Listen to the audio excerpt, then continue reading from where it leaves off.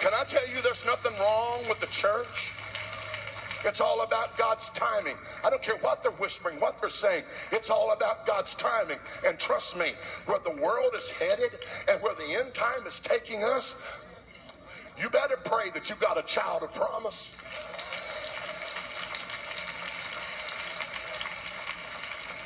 This can only be produced by the Spirit.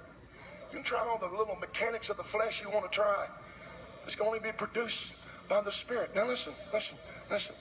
The only thing I can figure out, Brother Tenney, is God had to have rejuvenated the youth of Sarah. So the thing makes sense to me. For her to conceive and bear him a son, God had to restore the youth of Sarah.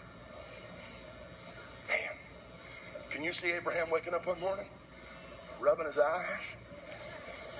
Sarah, girl, that cream you've been putting on before you go to bed at night, I think it's working.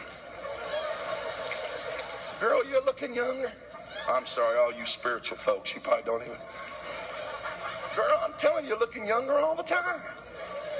Keep putting that cream on, girl, it's working. Whatever it is you've been putting in your cereal, keep putting it in your cereal, because I think it's working. Can I tell you tonight that God refuses to give a promise to something that is in spiritual old age? If the church is going to have what God's promised it in the end time, it's not coming to something that does not have the ability to produce it.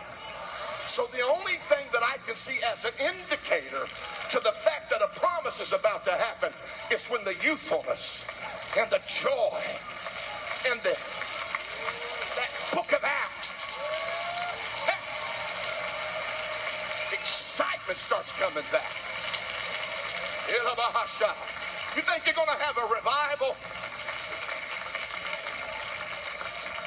We've heard it all week. My God, it's time to get the joy back. It's time to get the excitement back.